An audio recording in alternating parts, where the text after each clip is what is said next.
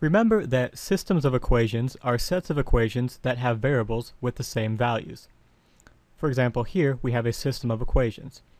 3y equals 2x minus 2, and 4 minus 4x equals y. The solution of a system of equations is called an ordered pair in the format x, y. That is, the x's in both of these equations are the same, and the y's in both of these equations are the same. Here we have some graphs of some quadratic equations.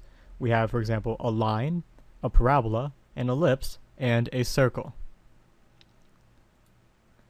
Let's say that we have two quadratic equations and we graph them both on the coordinate plane.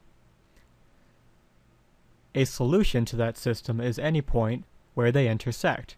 For example, this line and this parabola intersect at the point 0, negative 4, so the solution to this quadratic system would be 0, negative 4.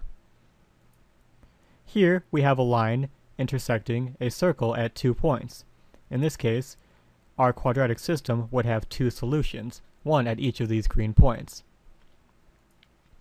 Here we also have a line and a circle graphed on a coordinate plane, but there is no intersection. That means that this quadratic system would have no solution.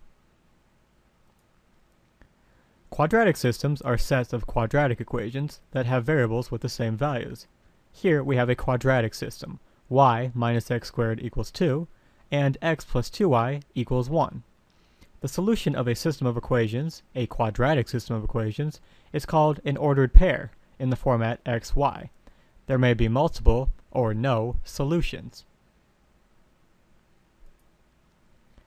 Let's take our two equations and get them ready for graphing.